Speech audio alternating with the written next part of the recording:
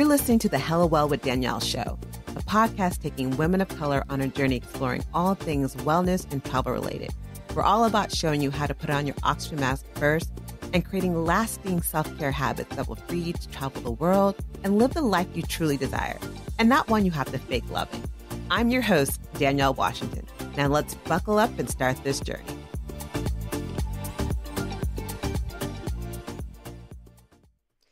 Hello. Welcome to another episode of the Hella Well with Danielle podcast.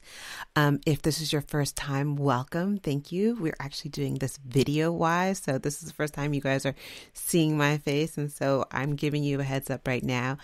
I won't be always dressed up. Today is not a dressed up day, but I did at least put on lipstick. But if you are returning, thank you for being here. Thank you for riding with us. I really appreciate and I'm so grateful for your support. The comments again have been so beautiful. Those who've been leaving reviews and sending me DMs, thank you for letting me know that the shows are resonating with you. You're finding them funny. You enjoyed, if you were listening to the other week's podcast about, self-care for busy women of color. I heard a couple people saying that they're listening to the Spotify playlist that I created, and so it's helping them shift their mood. So I'm grateful for that.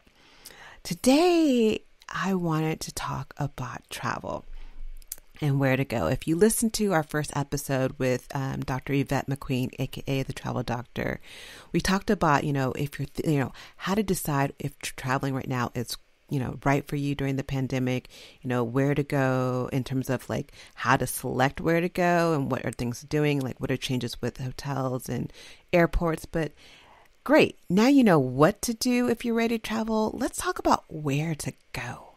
I am so itching, like my passport, like I don't know if you guys are doing this, but like every now and then I just check to see if my passport's okay. I'm like, is it suffering? Is it feeling lonely? I just touch it to say like, I have not forgotten you. I have not forsaken you. By this time this year, in a year, I would have at least traveled 10 to 20 times by now. And, I've gone one place. I've gone to Los Angeles, and that was my first time on a flight. I went to surprise my niece for her 21st birthday, and that was my first time being on a flight, and that was interesting watching how people handled that. But I have to say I'm kind of ready to go somewhere. So, a lot of countries are still closed to Americans and other people, but Americans especially. But there are countries that are opening up. And so I wanted today to talk about, what countries are open to Americans, where can we go, and, what are things you need to consider. So let's start off with what you need to consider. Kind of, if you didn't listen to the podcast with Dr. Yvette McQueen, I encourage you possibly to pause this one and then kind of go back and listen to the first episode and then come back to this one, because I think that information will be helpful. But if you have, let's start and let's rock, and let's start with the show. So what are things to consider? A lot of places are requiring you to get have a negative COVID test. And if you aren't familiar with, the different types, or didn't even know the different types, there are different types of COVID tests. I didn't really know either, so don't worry about it. You're not alone. They're pretty much right now under my research, and first we'll say, I am not a doctor. I don't look like one. I don't play one on TV, so do your research. But from my own little research, I realized that there are two dominant COVID tests, and I'm about to botch the first one, which is the polymerase chain reaction, also lovely known as the PCR test, and then there's the antibody testing.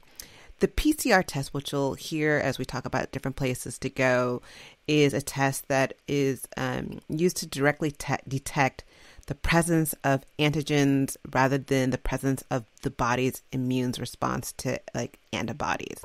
So this is information to note, so you'll have future, because some places want you to have the PCR one. So when you are looking for getting a COVID test, it's not just about getting any test and being deemed negative. It's about showing that you've taken the PCR test. So keep that in mind. Also, a lot of places are requiring quarantines, not all places. And so I've included some that are requiring quarantine just because if if this is a place you really want to go, I want to make sure that you know that you can go. You just have to quarantine. And it could be from, 5 days, 7 days, up to 14 days. I am seeing some places that are quarantining up to 14 days once you get there. So keep that in mind. Like, do you really want to go on a vacation and be quarantined for 14 days before you can actually be on vacation? I don't know. For me, no. But, you may be different.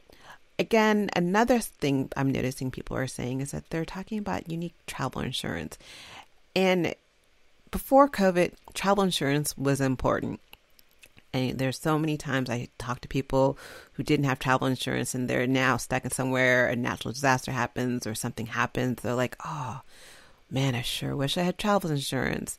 Travel insurance is something you should have been getting prior to COVID, but even more so now, you're now being required to have it. And not just any insurance. You're going to need to make sure you have insurance that will cover you in case you do get COVID when your medical expenses, in case you get COVID in the destination where you're traveling. So you're going to have to need to do your research on the insurance because there are tons and tons and different types of insurances, and not all insurance will have this thing to consider. So keep that in mind. Also note that hotels are changing. Like a lot of hotels are making, touchless check-ins. They are, having plexiglass between you and, the person at the front desk. Restaurants are shortening their hours. Bars are being closed. Yes, I said bars are being closed, which kind of sucks, I know. But also nightclubs are being closed. So when you're thinking about where to go, thinking about those party destinations pretty much are not party destinations anymore because the nightclubs and a lot of the bars are closed. So keep that in mind if that's what you're looking for. Do your research before going in destination, but note that a lot of, nightclubs are closed. A great resource that I found in terms of figuring out what to do, what are the rules and regulations for traveling to different countries, is American Airlines created this. I guess they did partner with Sherpa. I don't really know. There's some company named Sherpa. I don't really know about Sherpa. But if you, Google American Airlines Sherpa, it's kind of a bomb little tool. And it's great because you can literally go through this tool and type in the country where you're trying to go and the country you're coming from, and it'll give you a detail, all the things you need. For example, I looked up Italy because I really want to go back to Italy. I'm missing Italy. I was supposed to take my nephew to Italy this year, and I don't think we're going to go. It's October, and I'm pretty positive we're not going to make it to Italy this year. Sorry, Jeremiah. I love you, though. But I did the example of going from the United States to Italy. And it was interesting. So I can see, what I can do if I wanted to go. And what I found interesting is that you had to, for going to Sicily or Naples and a couple other places, and maybe with Sardinia, you had to give them 48 hours, to kind of register 48 hours beforehand that you were going. So, I would automatically think if I'm cleared to go to Italy to travel, that means I could travel anywhere in Italy and I shouldn't have to have any other issues once I'm actually in the country. But by reading this, I was like, oh, there's certain regions have extra restrictions and things that you need to go through. And so I really think whatever this American Airlines Sherpa, shout out to American Airlines. I really love the Sherpa because it's just an easy tool to kind of see what you need to know before you go. So now that said, let's get into the places that Americans can travel right now if you want to travel outside of the country. First spot is Mexico. Of course, Mexico is, our neighbor. It's close. It's easy to get to. There's discounted flights. The flights are short. It's a no-brainer if Mexico is a place you like to go. The other great thing, if you're thinking about Mexico, is that there are no requirements. There's no requirement for negative COVID testing. So if you don't want to take the test, I have taken the test. I'm not sure which version I took. I know I took the one that they put up your nose. And I won't front, that was hella painful. And she had nerves. This is my small rant. This woman had nerves to be like, don't squint. And I was like, dude, you put this up your nose and see how much this hurts. But I, once it was over that, I was fine. I had no problems and kept it moving, and I was negative. But Mexico isn't requiring you to take the test. So if that's something you don't want to do, it's a hoop that you don't have to go through. They are checking temperatures upon arrival. They are requesting that people wear masks. And so know that, they are taking precautions. They aren't, going nilly-willy and saying, come on in, we're doing nothing. So there are precautions. The weather's still great. So it's, there are spots. If you are thinking about, looking for privacy or spots that are a little bit more isolate, consider getting like a villa and going to, outside of places like, Tulum and stuff like that. Look at going to like Puerto Vallarta or Punta Mita or Cabo as another option as well. And, also I would recommend looking for standalone rooms or villas. It's a way to kind of minimize you being around other people. I do know some tours are open. So, just make sure you are looking at the tours and what they're doing. Look at reviews to see if, people felt safe on the tours, or if they felt like, it wasn't, safe, not safe as in my life is in danger, but safe as in, are they taking precautions in regards to COVID? Also check in about pools and beaches. Not all pools and beaches are open depending on the hotels and the area. So keeping that in mind as well. But Mexico is an easy no-brainer option. But if you're looking for something different, if you're looking for something that, I personally would want a place that is checking if people are coming in are getting COVID tests. And so a place I would think about going, and it's kind of top on my list, is going to the French Polynesia. And, that includes like Tahiti, Bora Bora, Murray Islands, like all those type of places. They opened up in July 15th. And so that's been a while. They've been open for a bit. They actually had one of the strictest lockdowns globally. So I kind of feel like if I was going to go somewhere, I feel like they've been on their stuff in terms of making sure not only their residents are safe, but they've taken the precautions to make sure when people are coming in are doing the same thing. So they're one of those countries who is asking for a COVID test within 72 hours. They're actually looking for people to, again, have the PCR test. So you got to make sure that you have the acceptable test to be even considered to be eligible to come to the country. They are asking for travel insurance to make sure that you have travel insurance that will cover your medical costs in case you do get COVID while you're there. And then you have to fill out a sanitary entry form that details like your health and that you agree to report symptoms and stuff like that. Another thing I love about it, so if you've ever been to Bora Bora, you typically know that you're greeted with this beautiful flower lei upon arrival. Nowadays, there's a stand that says, hey, over there, go get your lei. Welcome to Bora Bora. And that's just a great way to keep the culture and the traditions that people are used to, but also add in a social distance kind of method. So I love that. And if you are thinking about going to the French Polynesia, I personally, I would say I really would love to go to Murray Island. I actually was supposed to go to Murray Island last year and missed my flight. And that's a whole other conversation about that. It's the first time I ever missed my flight. And not because I wasn't there on time, not because of it was over some BS. And it's such BS.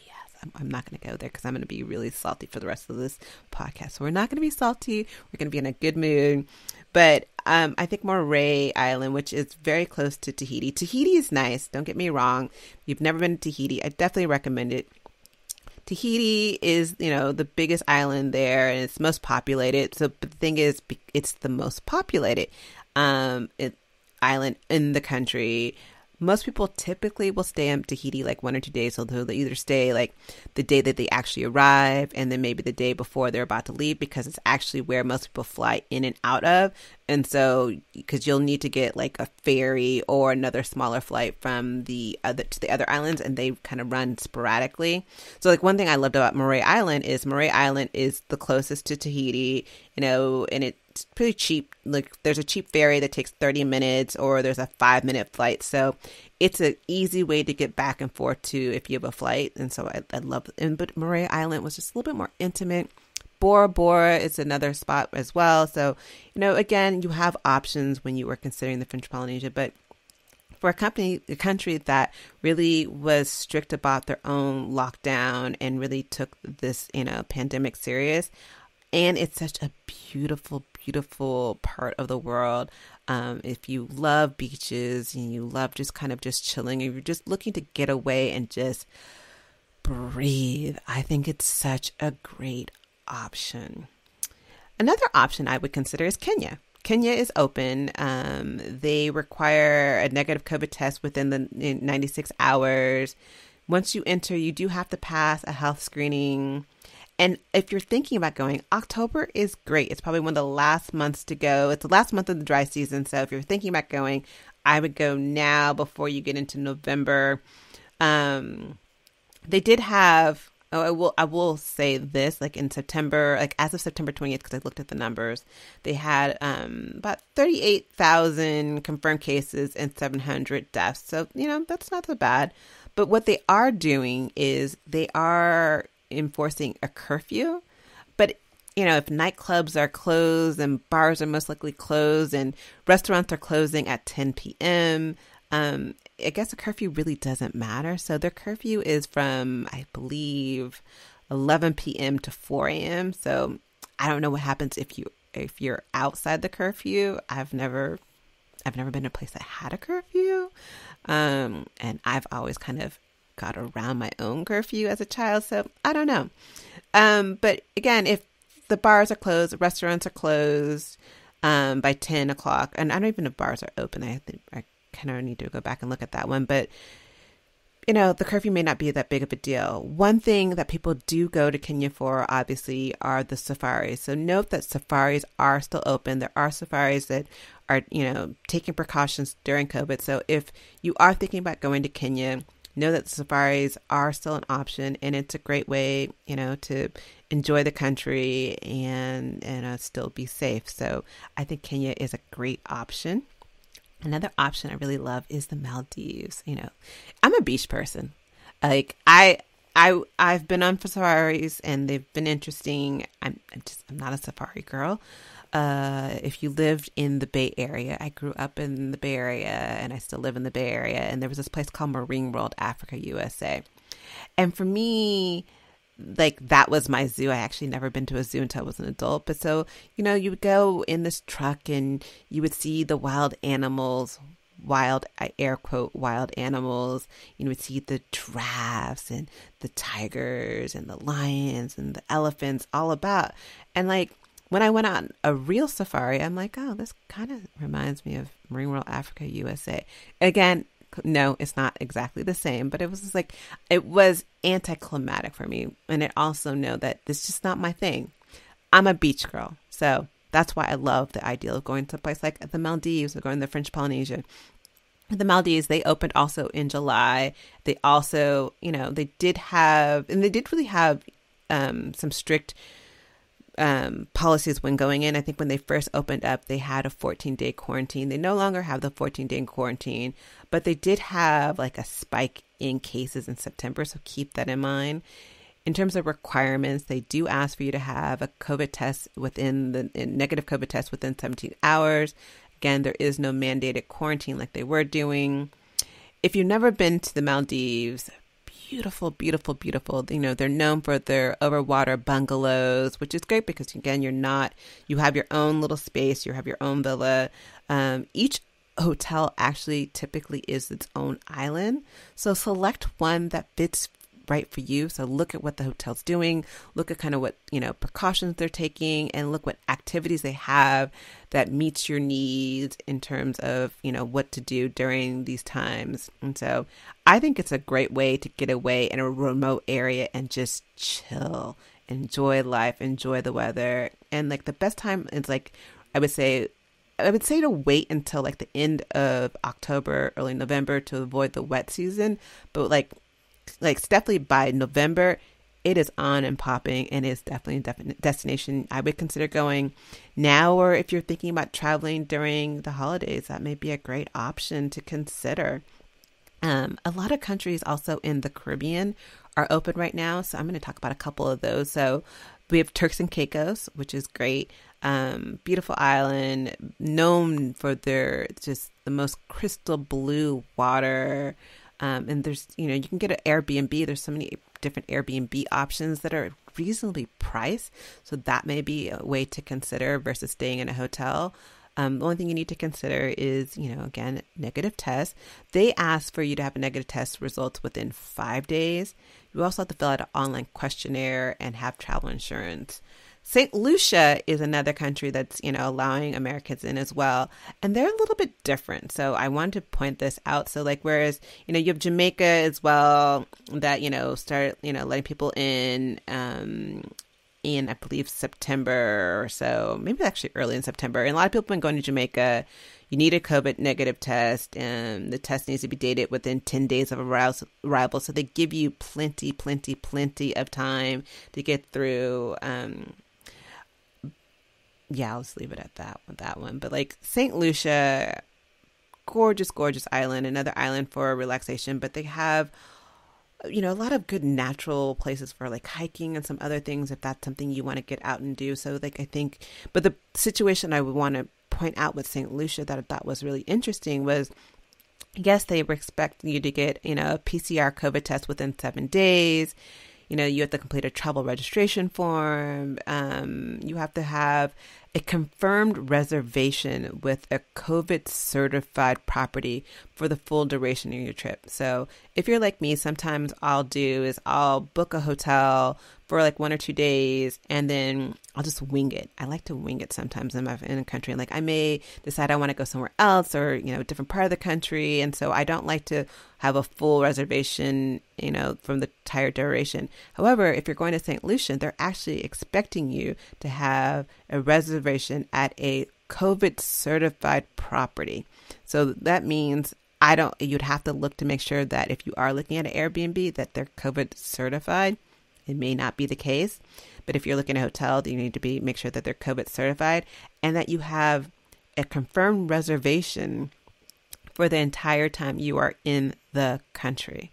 So that's something to consider. The other thing to consider I thought was kind of interesting is that tourists must stay where they are registered unless the hotel has set up an approved excursion. So I kind of feel you're on lockdown, but with benefits, lockdown with benefits if you go to St. Lucia. So I don't know. I'm curious to see what that looks like, but for me that just seems a little bit strict.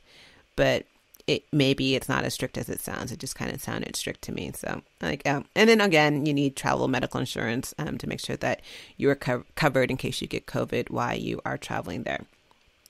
St. Martin, another country. St. Martin and I think St. Vincent has similar restrictions. So if you're thinking about going to any of those countries, they respect the negative PCR test within, I think St. Martin's 20 hours prior to, but then actually, I was wrong. So St. Vincent, actually, I remember now, actually respects people to quarantine. So if you are going to St. Vincent, you have to quarantine for 5 days in your hotel. And so keep that in mind. It's not a long, it's not 14 days, but if you're going to St. Vincent, you do have to quarantine for 5 days, whereas St. Martin, all you have to do is have the negative test within 120 hours. And you're good. There's no quarantine. There's no, certified COVID hotel or, having to, only have your excursions through hotels. And that's the other thing. Having your excursion through the hotels can sometimes be costly. So that's why when looking at St. Lucia, I was like, I already know booking an excursion through the hotel is going to be extra. What is it going to be currently during the pandemic time frame versus finding an excursion, not off the beaten path, but just not through a hotel, which sometimes I feel like they mark things up. You sometimes can get great deals, but I sometimes feel like hotels do mark things up. I don't know. That's my thought process. Another location I love that's open to Americans is Morocco. Morocco is beautiful. It's Northern Africa. It's a great time to go. Right now the weather is, I would say, high 60s, low 80s. It's great weather for sightseeing. It's not too hot. just kind of, I call that Goldilocks weather. It's great. It's a great time to go. So like, but if you're thinking about going November, it does get windy. So keep that in mind. So like, if you're thinking about going, I think October is a great month to go. They do require you to have a negative COVID test within 48 hours.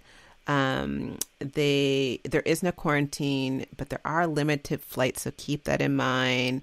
Their COVID numbers also have been increasing since September. I think they've had like 1,000 new cases a day. So that's something also to consider. But it's just a beautiful country to see. And, I know a lot of people talk about going to Morocco, and I've heard both sides of the story. So like some people say, oh my God, Morocco's not safe. I didn't feel safe as a woman. Some people say I felt safe as a woman. I think overall, honestly, I think it's a very safe country in terms of just like violent crimes. But like any other place, but especially here, whether you're a woman or not, you have to look out for what I call basic travel crimes. But I think there's probably these basic travel crimes happen a little bit more in Morocco. So like pickpocketing, scams, and harassments. Great thing to consider is if someone seems like that friendly, local who's like, oh, I just want to show you around. Like, you're here. Let me show you to these great shops. Like, oh, come look at the shop. Or, I just want to show you this thing. It's free. Like, don't worry about it. I just want to show you around. Nothing is free. Don't assume it's free, because best believe after they've shown you everything, whatever, they're going to ask you for money. So, if someone starts asking like, I want to be your free tour guide, run the other direction. I mean, you don't have to run, but like you need to go in the other direction and be like, no, thank you. Because, people are known to be harassed, for like buying things or scammed and, pickpocketing. So just be cautious. There's something to be cautious in any country. But like definitely places like Morocco and Rome, I would say be very cautious of pickpocketers. And Athens, oh my God, be definitely cautious about pickpocketing. But Morocco is one of those places where you need to be cautious as for pickpocketing. If you're considering going and you're going as a woman alone, I always want to make sure that I've kind of given what I would say my safety tips for places like this. So I'd say, make sure you're dressing conservatively, don't walk alone at night. Don't take, always negotiate your taxi prices up front. And just, be cautious and know that, when I say dress conservatively, I probably should mention this a little bit further, like wear a long skirt or dresses. Like you just need to have your knees covered and, respect the culture that you're, of where you are. And so other places that are open also are the UK. So you can go to England. It's like, yay, I can go to England. However, if you want to go to England, which is beautiful during the holiday season, like one of my favorite places to go in the holiday season is Italy. I think Italy just does a great job in the holidays. But, the UK is great too.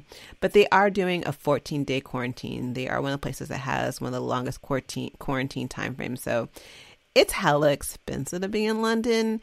So I don't know if I'd want to be in London or in the UK or England, quarantine for 14 days, knowing that I'm wasting 14 days and spending 14 days worth of hotel expenses in expensive blank London. So I don't know if it would take a lot for me to say I'm going to London right now. But if that is a place that you really love and you're considered going, I definitely say consider it. It is open. It is an option.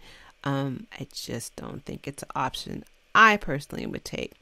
Other places that are open are Grenada, I would say it wrong. Malta, Panama is another great option. St. Bart's, Montenegro. We talked about Jamaica.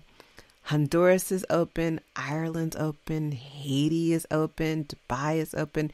Costa Rica is open. Costa Rica at first was open only to like 9 states. And I was just like, oh, California's not on the list. Now they're more open. There's, there are some restrictions there as well. There are quarantines. So keep that in mind. Croatia has been open. It's like one of the only places in, in the EU. Turkey is open as well. Tunisia is open. Cambodia is open.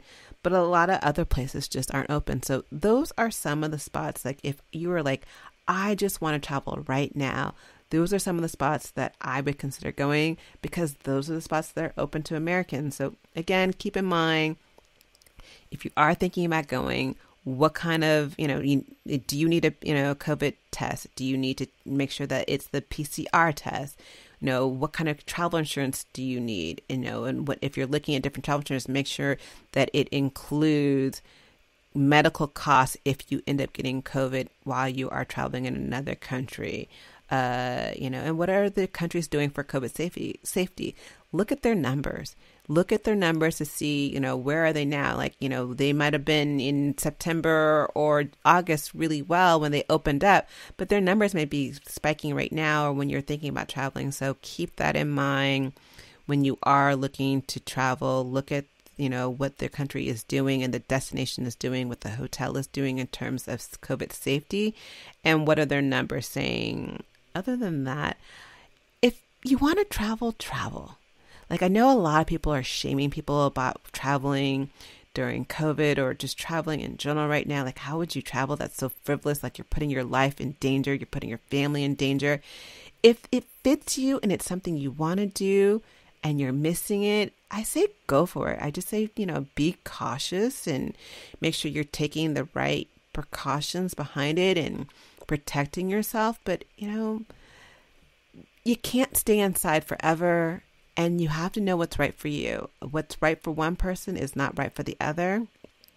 I will probably travel soon. I just don't know where or how far. I think that I have been watching way too much CNN. And so I just know a lot. But, I've been kind of obsessed with the long haulers and knowing that, we're seeing signs where people had COVID and they, are having memory issues or breathing issues. And so I go back and forth. Like, I really want to travel, but I really want to be safe. And so it's a personal choice. I say, make the choice that's right for you.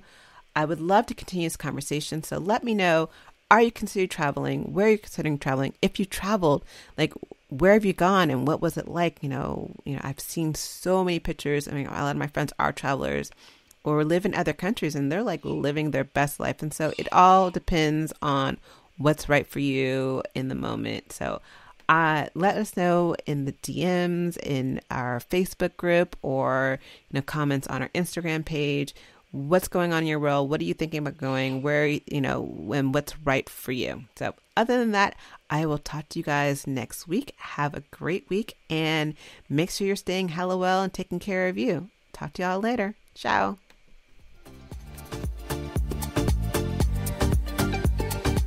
Thanks for joining us this week on the Hella Well with Danielle show. Make sure to visit our website, hellawellwithdanielle.com, where you can subscribe to our show on iTunes, Spotify, and Amazon Music and never miss an episode. Also, you can follow us on social media at Hella Well with Danielle on Facebook and Instagram, and Hella Well Danny on Twitter. And if you like hella love the show and got some good nuggets out of it, know that I'm not too proud to ask for you to please leave a rating or review on iTunes so that we can continue to expand our reach and help other women of color. Again, thanks so much for listening, and I hope to see you next week. Ciao.